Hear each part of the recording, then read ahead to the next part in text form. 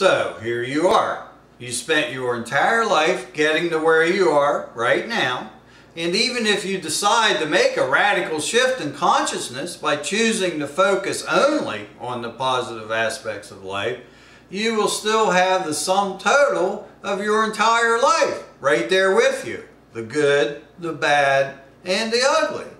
And when you are working on your positive story and you happen to notice that you still have the same old problems, that is the perfect time to understand how important it is to keep your attention on your positive story.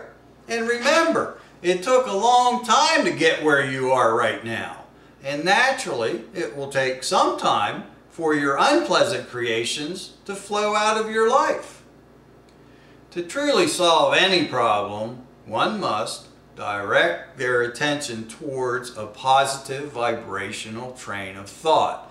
And when you stay there long enough, and when you have a solid ride on a positive vibrational wavelength, positive experiences will flow right to you. And when good things flow into your life, there is less room for bad things. And keep it up, and everything becomes good. Everything becomes magnificent. And then you begin to see how astonishing this world really is. It's amazing.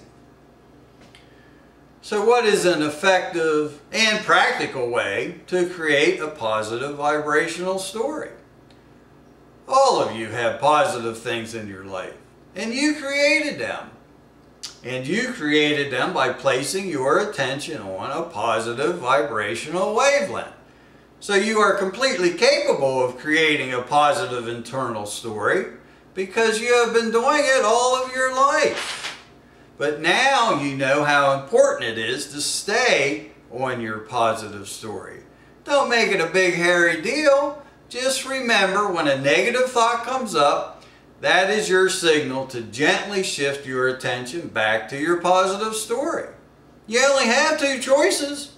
You can place your attention on positive thoughts that make you feel good and bring you pleasant experiences, or you can place your attention on negative thoughts that make you feel bad and bring you unpleasant experiences.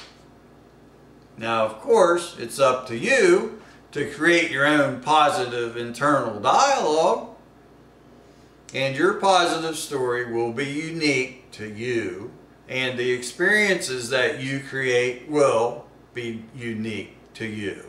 But a good way to start a positive story, even if you have to do it 100 times a day, go right to the beginning.